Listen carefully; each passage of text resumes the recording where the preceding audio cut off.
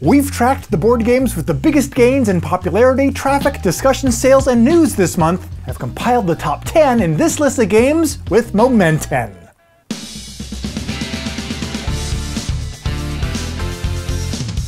Hey there! I'm Chaz Marler, and our countdown calendar of cardboard climbers kicks off with the release of a brand new version of one of the games that brought me back into the hobby way back when, the second edition of 2009's Summoner Wars from Plaid Hat Games. Summoner Wars is a tactical dueling card game that puts players in the role of powerful conjurers, each in control of a unique army, summoning units from their decks, outmaneuvering their opponent, and cutting down the opposition to claim victory. Be wary though, because your opponent is going to take every advantage possible to destroy you and your army because they do not realize it is your birthday. The second edition of Summoner Wars features updated versions of the various factions, along with several new ones, new artwork all over the place, a revised rules system putting some polish on the game's mechanisms, and can be played in person with physical cards or online with a browser-based app. And speaking of card games with striking artwork, this episode is sponsored in part by Night of the Ninja from Brotherwise Games. Night of the Ninja is a fast-paced game of deadly secrets, midnight assassinations, and paper-thin alliances. In the game, your mission is to defeat a rival ninja house, if you can figure out who they are. Each round, players choose their ninja role. A spy or a mystic can gain valuable information, but only an assassin or shinobi can cut down an opponent. To win, you'll have to figure out who can and can't be trusted, trick your opponents, and fight for your house. It's lightning fast, requires no moderator, and supports up to 11 players. Plus, every card features papercraft art in a shadowbox style by Ben Charman, intricately hand-cut and photographed to create a unique, evocative visual style. Night of the Ninja early access pre-orders are coming soon, with the game scheduled for shipping to US retailers this September. So follow the link in this video's description to receive a pre-order alert directly from BrotherwiseGames.com when the game becomes available. Up next is another new version of an old classic, the upcoming Catan 3D edition. In this tactile translation of the tabletop top dog, the buildings, roads, lands, and more are presented on three-dimensional tiles based on tiles hand-sculpted by the game's designer, Klaus Tuber. Now, all of the terrain is hand-painted, and the intricately designed player pieces are ink-washed to give them an antiquated look. Not to be that guy, but technically speaking, isn't every edition of Catan 3D? I mean, all board games, by the very nature of being physical products composed of mass that has volume and space, is three-dimensional, right? I mean, in this sense, I've already been playing Catan 3D for years. And yes, you're right. Now, hearing the words come out of my mouth, I do understand why nobody invites me to game night anymore. So, okay. Catan 3D includes 19 hand-painted terrain textiles, 6 hand-painted C-frames, 9 hand-painted harbor markers, 8 translucent number tokens, 4 sets of player pieces in 4 colors, an antiquated robber figure, 124, not 123, 124 cards, custom dice, and more. That's a lot of stuff they used for this game. However, even still, they did not use my slogan that I suggested. Catan 3D adds depth to your gameplay experience. Depth. Because it's in 3 dimensions. Yeah, no. Hearing the words come out of my mouth now, I understand why nobody invites me to marketing meetings anymore either. Congratulations! Your big moment has finally arrived, and today is the day that you have officially earned your degree as a certified dragon trainer, and now you have been invited to a mysterious, foreboding island to complete your training, perfect your craft, and perhaps be hunted for sport. But you are not the only trainer traveling to this particular peninsula, so prepare for a challenge. Because in Dragon Domino, a family version of a tile placement game in the world of King Domino, designed for younger audiences, players go in search of dragon eggs as they build their domino dioramas.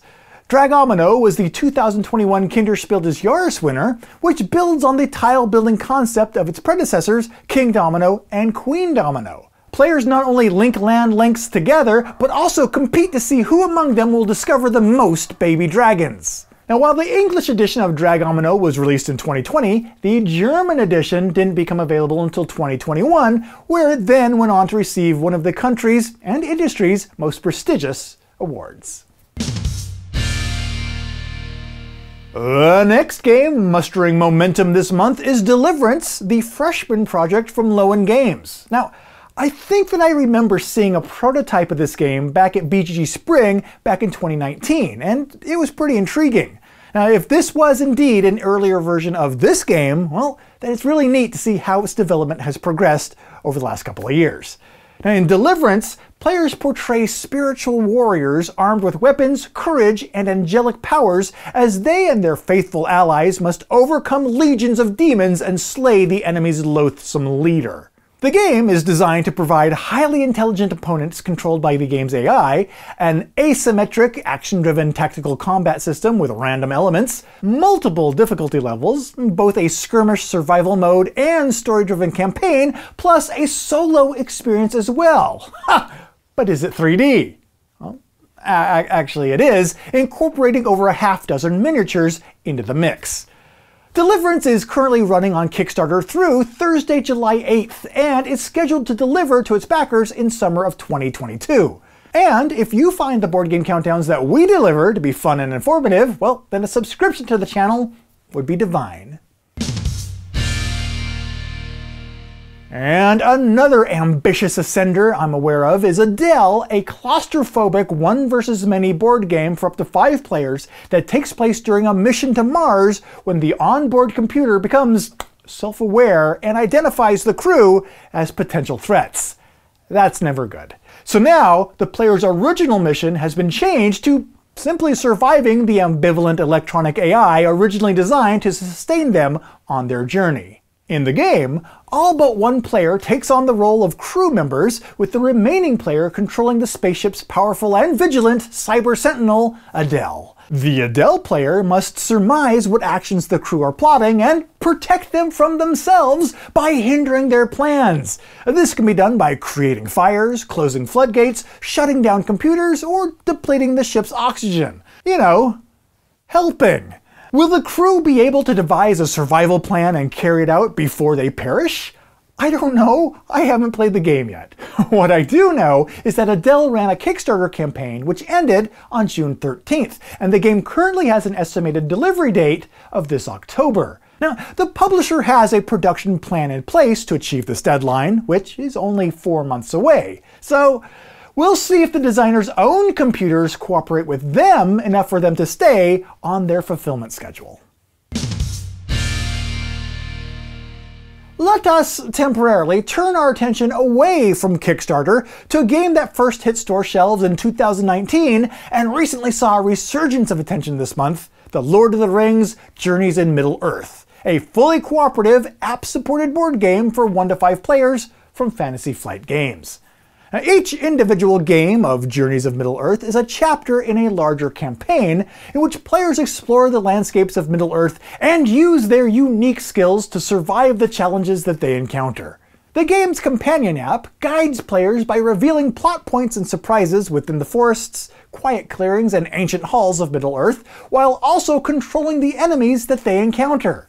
Players can also venture into the wild on either a solo excursion or as part of a larger adventuring party. And speaking of games for parties, this episode's other sponsor is the party game Fiesta de los Muertos from Asmodee Canada. And while Fiesta de los Muertos may not feature goblins and orcs, it is brimming with skillful skeletons. And for more about the game, here's a professional voiceover actor. The dead have risen in Fiesta de los Muertos. Here we ask that you write down a single hint describing someone famous and deceased. But be careful, this hint will go around the table and somewhat warp. In the end, you'll have to associate the hints with the figures. Fiesta de los Muertos is a cooperative game of ambiance with great material. Follow the link in this video's description to find Fiesta de los Muertos at toy, game, and hobby retailers across the country. The next game on the charts this month is Now or Never from Red Raven Games, in which up to 4 players compete to best rebuild their ancestral village while creatures spawned from a mysterious meteorite hinder their plans. Now or Never is the 3rd game in Ryan Laukatt's Arzium storybook game series, which also includes Above and Below and Near and Far. Now or Never includes 2 modes of play, Standard and Story. When playing in Story mode, players read from a book while they explore, making choices and learning more about the characters and the world that they inhabit. Each character has their own set of tales to tell, unique to the locations they explore, and diverse in plot, perspective, and motive, allowing the players to choose the direction that their own story will take. The game recently became available for pre-order on Red Raven Games. Neat. The game recently became available for pre-order on Red Raven Games' website, and the pre-orders, which are estimated to begin shipping in the 4th quarter of this year, will also include a neat little upgrade for those who may want to be among the first to play this game when it's released. At number 3 is Unfathomable, the game that cannot be fathomed from Fantasy Flight Games. Lurking within the depths of the Atlantic Ocean are a swarm of vicious, unspeakable horrors, the Deep Ones. And for reasons unknown to mere mortal man, these ones of deepness have set their sights on the steamship the SS Atlantica. And now, taking the form of human Deep One hybrids, they infiltrate the vessel in order to destroy it from within, like double agents, saboteurs, or the writers of the Game of Thrones 8th season. Now, the ship's truly human passengers must find and fend off the Deep Ones and prevent the SS Atlantica from taking too much damage while carefully managing the ship's crucial resources. Unfortunately though, nobody knows exactly which of their fellow passengers is actually an ancient agent of chaos with murder on the mind. So, for any hope of reaching their destination, the passengers will need to discreetly determine who's who before it's too late. Unfathomable is a reinvention of the very popular hidden role game Battlestar Galactica from 2008, and it's currently scheduled to set sail to retailers this September. Within your hands rests the destiny of one of history's greatest civilizations, so don't drop it. Maybe wear some sort of protective oven mitt or something, because formidable adversaries are arrayed against you, just waiting for their opportunity to slap destiny out of your hands and onto the unswept kitchen floor of history.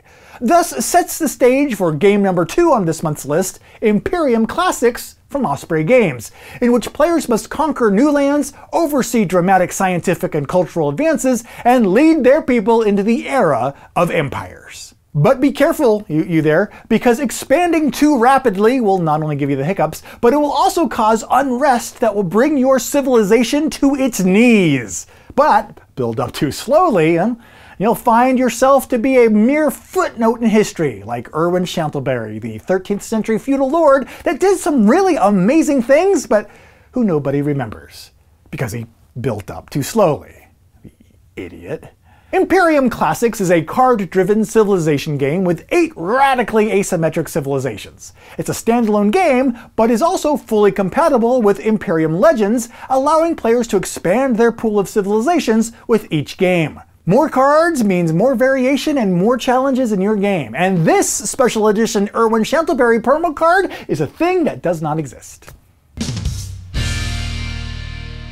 And the game that gained the most momentum this month, climbing 95 spots to go from 152 up to 57, is 2015's Viticulture Essential Edition from Stonemaier Games. In Viticulture, players find themselves in pre-modern Tuscany, where they've just each inherited a meager vineyard. Now, with only a few plots of land, an old crush pad, a tiny cellar holding the complete literary works of Erwin Chantelbury, and 3 workers in their employ, they strive to be the first to call their winery a true success. Those players vying for a virtual video viticulture can now play the game on Board Game Arena, where a version of it reportedly entered beta testing. Now, its interface may still need a little bit of refinement, but it is playable. While other versions of the game are also available on Steam, Tabletop Simulator, Tabletopia, and, of course, the physical board game version, which I hear is in 3D. Now, given the choice, which digital platform do you prefer if and when you play board games online? Or do you still prefer physical components over any digital implementation? Let me know down in the comments, because this episode's over, but I'm still desperate for your attention. Until next time, I've been Chaz Marler for Watch It Played, and take care.